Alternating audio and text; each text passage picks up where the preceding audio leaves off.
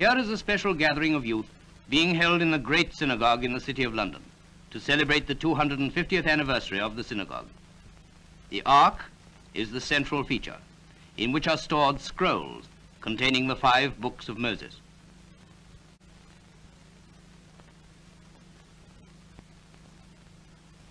They are written on parchment by hand and are encased in these silver ornaments. They take the form of scrolls instead of books in accordance with ancient tradition.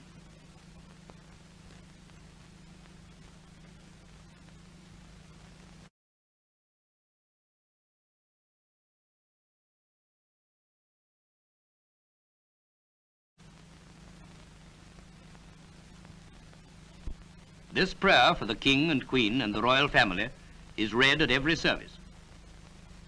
Here the scrolls are being removed by the minister in order that portions of the Bible may be read from the scrolls of the law. Here the minister is proclaiming to the congregation the unity and holiness of God.